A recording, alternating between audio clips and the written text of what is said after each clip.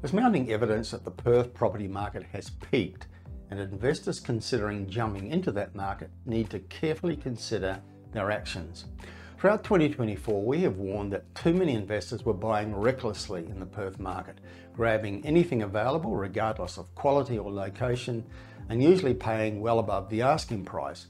And worse, many investors have been buying without the usual due diligence in their efforts to beat the competition. And we have warned that buying in this matter in a market that has already had 3 years of major price growth is fraught with danger. Now, in the past week or so, several different sets of data have been published which support the view that the Perth market has reached or passed its peak in this cycle.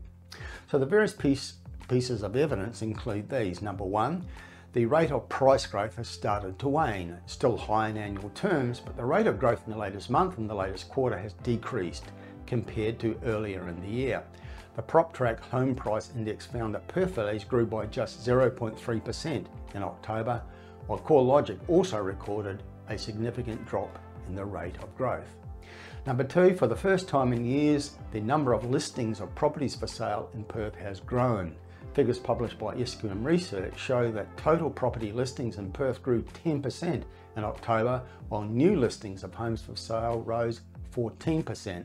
That's the biggest increase amongst the capital cities except Hobart, and it's the highest level of new listings in Perth since early 2021.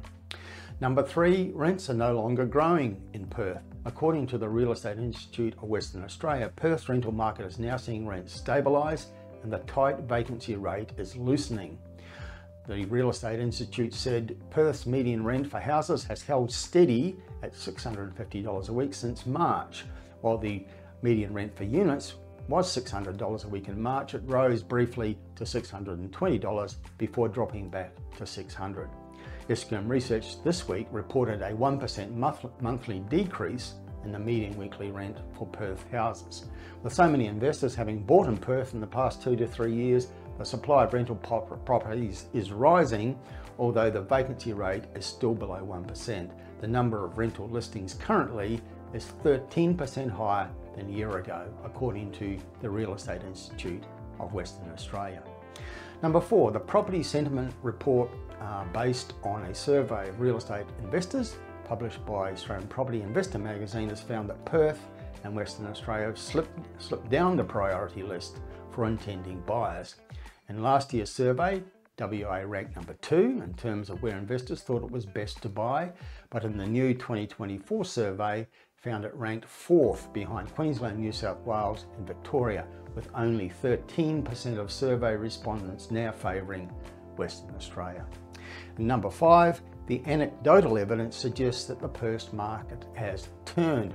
Often the most valuable intel comes from people on the ground in the property industry, people at the coalface of a local market. This week I spoke to a buyer's agent who has been active in the Perth market for the past few years, during which the market was so strong that selling agents seldom returned his phone calls. Now he says the selling agents are calling him, desperately searching for buyers because they say the market has turned. Now, putting all that together, there's a mounting body of evidence that the Perth market has peaked and investors need to proceed with even greater caution. The WA capital has had a remarkable run and it still leads the nation on annual price growth, but after 3 big years, the Perth market is showing increasing signs of fading. The WA economy is ranked the strongest in the nation, so will continue to provide underlying demand for homes in Perth, and we don't expect any major decline in prices. But all the numbers support the view that the peak has passed in Perth.